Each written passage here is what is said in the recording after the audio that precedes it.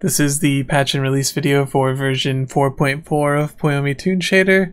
If you want it right now, it's available to all $5 plus patrons, and there's a link in the description below. If you don't want to pay for Patreon, it'll be available in 2 weeks for free for everyone else. Something you may have already noticed is that the UI is different. Rather than having a huge stack of categories now, we just have these 6, and the reason it's like that, I know people may not be happy with it, but the reason it's like that is that we have a ton of people who come in, they use the shader, they see like 20 categories and they have no idea what they do. So they're all still there, nothing will break in your shader, but they've been moved around in a way that makes sense logically. So your main category is just going to cover your main stuff the same as it did before. The panning nodes have been moved into the textures. So if you click a texture now, you'll just see the panning for that texture. It's not on all textures. If there's more textures that you want to have panning, let me know. There's a link to the Discord in the description below. So the main tab just covers main textures, normal maps, alpha stuff, details, the same stuff it did before. And then the lighting covers everything involved in lighting. So you have your generic lighting, light and shadows. You have subsurface scattering, which is kind of how light interacts under the surface. So like if light shines through your ears or whatever. And then we have rim lighting and baked lighting. So before, somebody may have jumped in and seen subsurface scattering and had no idea what it was. And they still won't. There's a tutorial here if they want to learn, but at least they know it's a lighting setting. And reflections are just metallics, your clear coat, matte caps. Like, people may not have even known clear coat was a thing in the shader just because it was hidden under metallics. So if you don't use metallics, you don't know clear coat is there. With this, I can kind of separate it a little more and not take up a ton of room.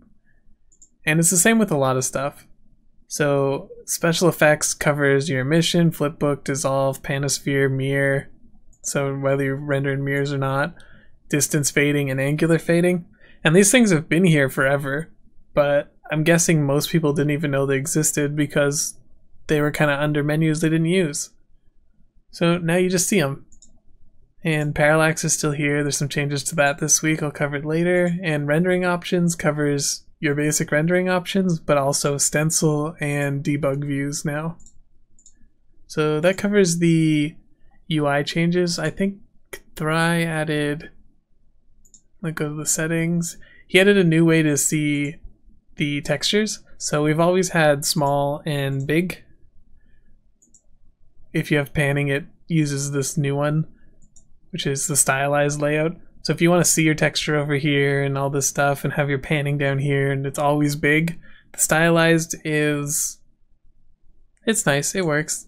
You can use big and you can use small. I prefer small, so that's what we're going to stick with for this video. The shader now supports vertex colors.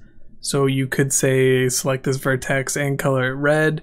You can do this in Blender or any 3D modeling program. You can also do it in Unity if you have the right tools downloaded. I do not. But let me show you what that looks like. I just colored these in Blender, and it's pretty easy. So this vertex is just blue, and then, or this vertex is just blue, and this one is red. These two are green. It kind of blends between them in the triangle. And this one is just a big strip of red vertices. This is cool if you just have like a model that's solid colors, and you can just vertex it, or vertex color it. Vertex colors are super cheap, super easy to render. So it's nice for that. And also if you download a model that's from a game or from anything that has vertex colors built into it, you can visualize them now and see them so that you can kind of get an idea of what they're doing. There's a new option for additive lights. As you can see here, it's just a point light.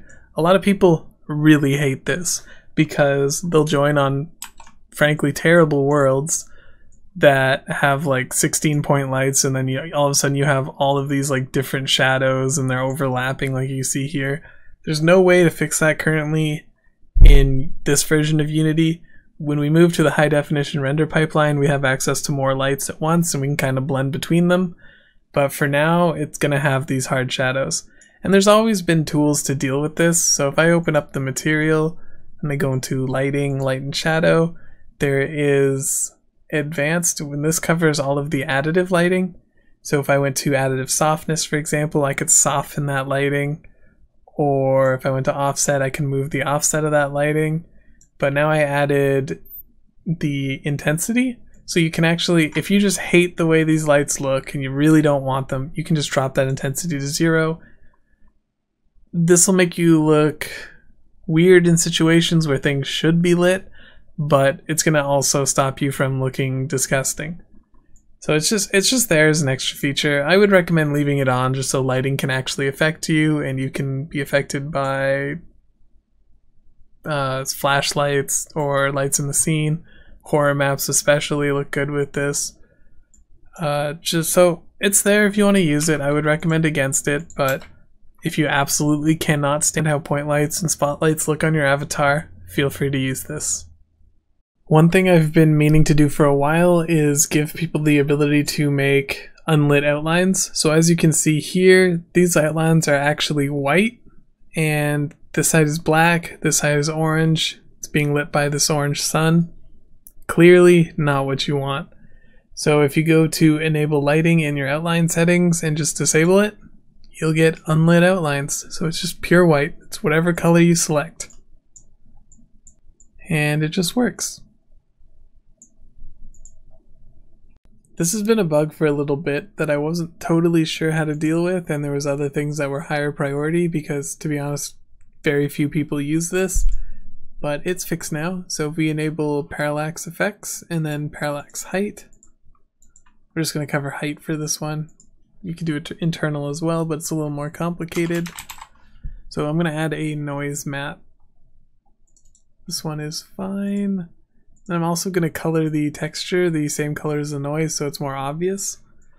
So put this in here. I'm going to increase the tiling by, so it's 10 by 10. I'll do the same down here.